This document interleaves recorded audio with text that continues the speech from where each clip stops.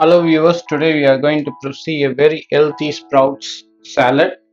This you can use for breakfast or you can have a salad recipe for your lunch. So we require one bowl of multigrain sprouts, then one small cup of curd, then we require carrot, then we require garlic, coriander, ginger,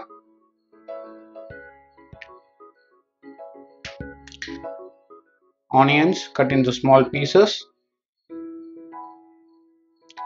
and green chilies cut into small pieces.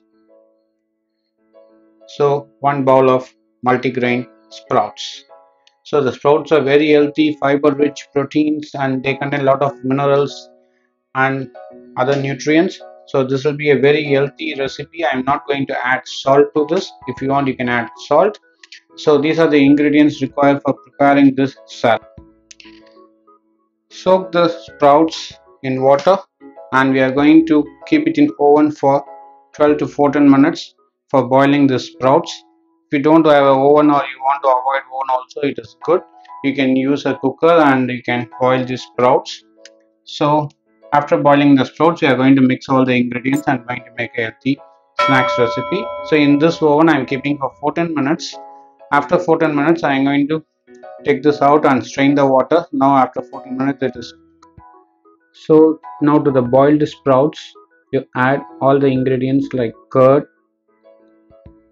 then you add the vegetables, the cut vegetables, onions, ginger, garlic, carrot, chilies, coriander leaves,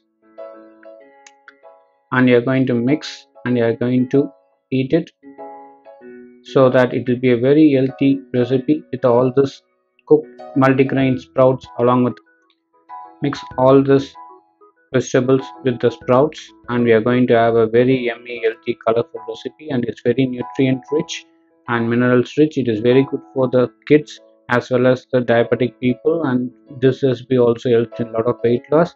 So the carotenes in carrot will be very good for vitamin A in for vision power.